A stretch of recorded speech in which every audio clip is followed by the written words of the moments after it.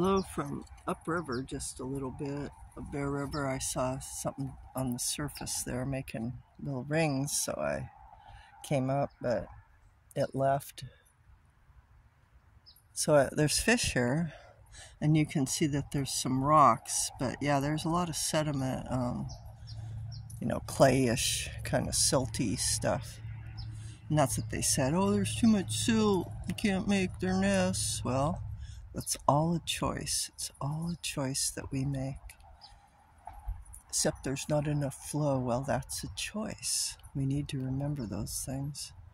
They're choices that we make in our management decisions. They're not excuses, they're choices. And they're not reasons, they're choices. So, if that big fish made it all the way there, then maybe some could make it up here.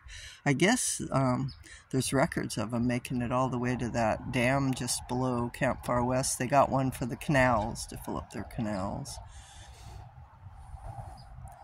And they didn't, for some reason, they didn't have to build fish passage, which they should. They didn't make them do it. They got this raise their dam thing at Camp Far West. They don't got to do fish passage. Why not? The salmon are going extinct. We need to take action. The status quo and let things go is the way to destroy everything. We need to change course. It's a choice. Fish passage, restoring the river.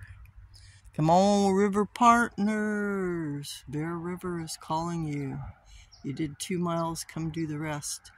When they did it, they go, oh, it's for floods. They didn't say it's for restoration, but I guess they have to say that in order to get the money flowing.